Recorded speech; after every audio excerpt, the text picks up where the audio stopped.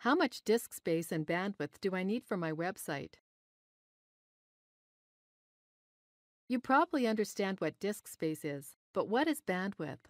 A bandwidth quota is a limit placed on the amount of data that can be transferred each month to and from your websites. Whenever someone downloads a file or views a picture that you host on your account, it uses up bandwidth. That costs your hosting provider money, and they pass that cost on to you.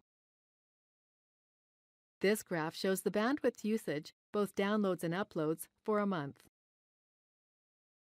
The amount of hard drive space your files take up multiplied by the amount of people that access them each month equals your bandwidth usage.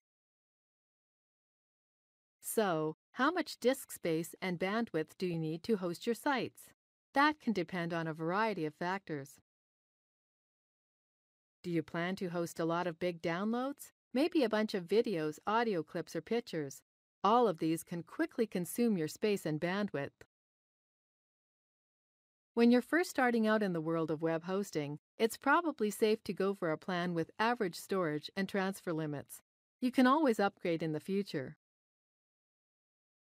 Just be sure to always keep an eye on things, as most providers will charge extra or suspend your account if you go over your limits. This is the end of the tutorial. It should now be easier for you to decide how much space and bandwidth you need.